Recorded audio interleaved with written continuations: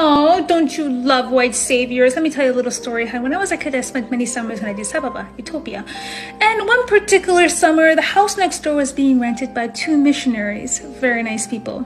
And they wanted to take an 8-day trip to Lalibela, Ethiopia, and save the people, save these primitive savages and convert them to the right way. Lalibela is a holy site. 8 days passed by. They never came back.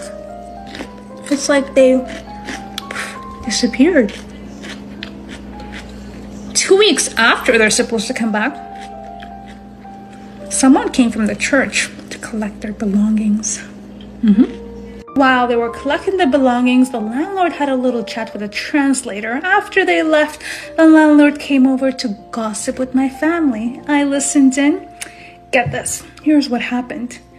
These two missionaries never made it to their final destinations. They stopped by a village with some savages to be saved.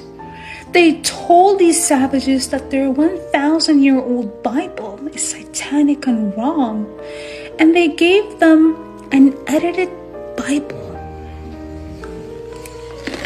You know what these savages did? They beat them. They sent them to the hospital. I don't know if they made it. You know, they're savages. Oh dear, don't let these stories scare you. Times have changed. We need people to do God's work. There is less missionaries disappearing right now. But you know what I find strange? That there is more missionaries now coming into Ethiopia as America is discussing sanctions against Ethiopia. Weird, huh?